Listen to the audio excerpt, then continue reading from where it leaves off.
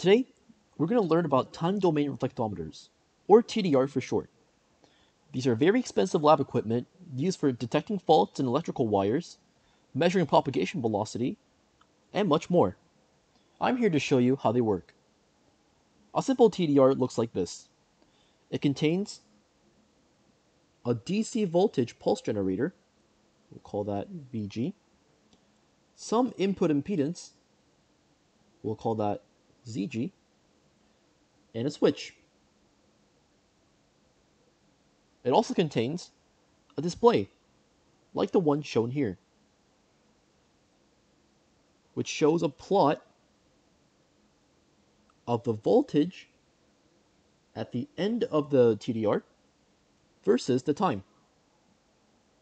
But how would you use this to analyze a wire?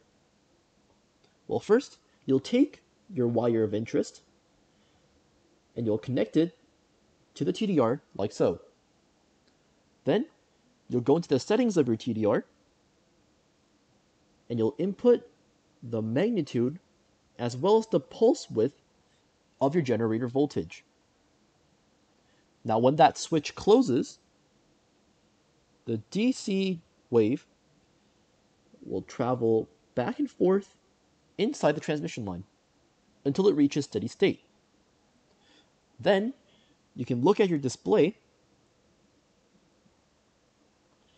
adjust the axes accordingly, and find out the type of the fault and the location of it. If the transmission line has no faults, then you can find out the propagation velocity by measuring the time it took for the wave to travel from one end of the transmission line to the other. Now you're probably thinking, how is this gadget different from a DC voltage supply and an oscilloscope? Wouldn't using those two combined rather than the TDR be way cheaper and more familiar? Well, that's partially true. Using a DC voltage supply and an oscilloscope would satisfy the basics of the TDR. But there's a reason why TDRs exist separately. Every single element and values in the TDR are precisely set and made so that even the small steps in the picosecond range can be picked up. Your regular DC voltage supply or oscilloscope may not be powerful enough to generate these sharp steps or analyze them properly. That is why TDRs are much more expensive than power supplies and oscilloscopes, but they are still used in the industry. Before we solve some examples, let's take a look at some simplifications we're going to use for the rest of the video. First, we're going to assign the variable capital T to the time it takes for the wave to travel from one end of the transmission line to the other. We're also going to make the ZG equal to Z naught, so that the reflection coefficient at the generator end is 0. What does this mean? This means that after the incident wave travels down the transmission line, and the first reflected wave travels back up the transmission line, that is it. There are no more reflections.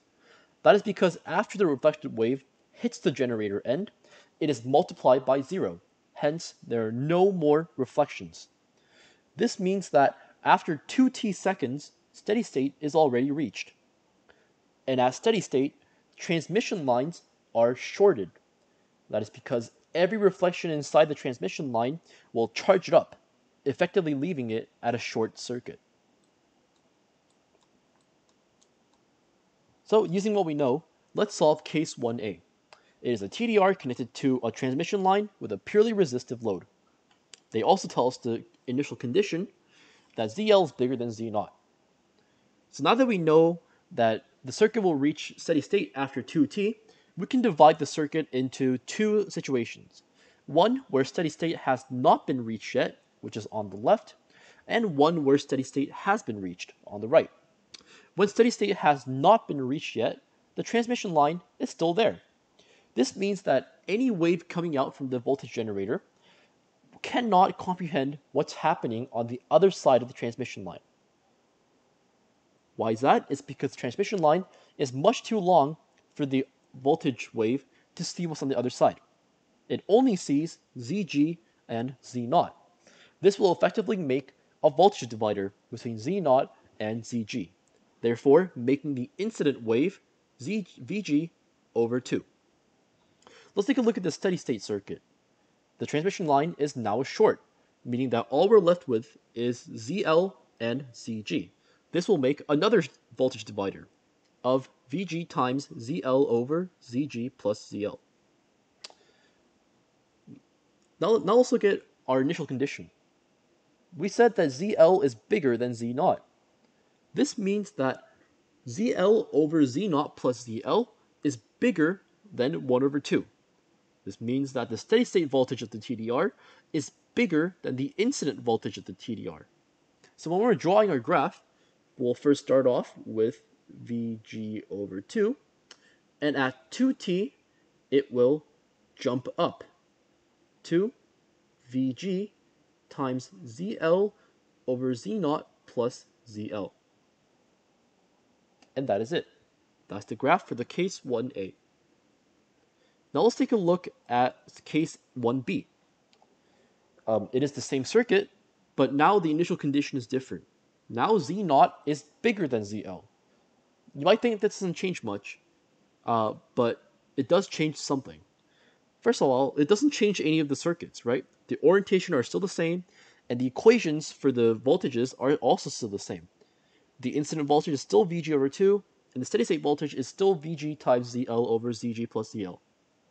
What does change, however, is the initial condition, that Z naught is bigger than ZL. This means that ZL over Z naught plus ZL is now smaller than 1 over 2. This means that the incident voltage of the TDR is now bigger than the steady state voltage of the TDR. So we'll again start off with Vg over 2, but at 2t, it will now decrease down to Vg times ZL over Z naught plus ZL. And it continues on like that.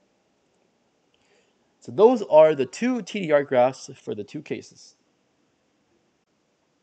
Now let's take a look at case number 2. It is a TDR connected to a transmission line with a capacitor as a load. How do we deal with reactive components in these cases? Well, all we need to look at are the boundary conditions. When time goes from 0 to 2t, we know that the voltage at the generator end can only perceive the capacitor as a short because the time is still early. So we can draw it as a short. However, as time goes on, it'll slowly turn into an open circuit, making this new circuit that we see on the right side. So when time goes from 0 to 2t, what is our V plus? Our V plus is still Vg over 2 because Zg and Z naught are still the same. The reflection coefficient at a short circuit is -1, therefore making V minus equal to -V plus. Adding those two for the final value is 0. And then it'll exponentially turn into this new circuit where V is Vg because the capacitor is an open, so no current flows. Therefore, we start at Vg over 2, drop down to 0 at t equals 2t, and then we gradually increase to our final value of Vg.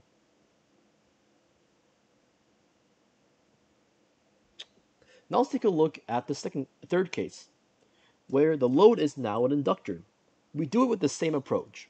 An inductor is opened initially, and then it turns into a short circuit.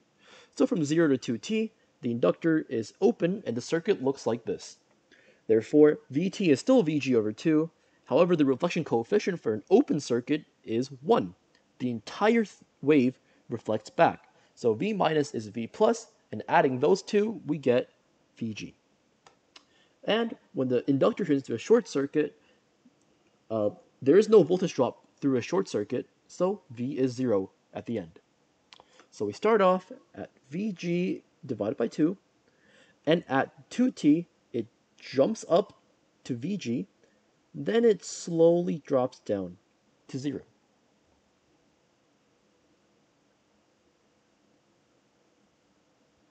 And that is my answer for case number 3. Now for the final two cases, we do the same thing that we did before. So when time is from 0 to 2t, the capacitor will be shorted, therefore we have the circuit on the left. Vt will still be Vg over 2, Because the load side is now matched with Z0 and Z0, V minus is now 0. Therefore, the V at 2t will be V plus plus V minus, which is Vg over 2. However, at steady state, the capacitor is opened, making the circuit on the right. A simple voltage divider equation will do, making the final voltage 2 over 3 Vg.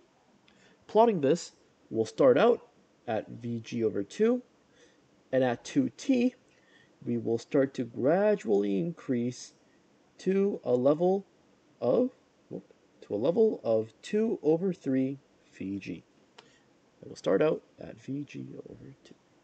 There, that's the first graph.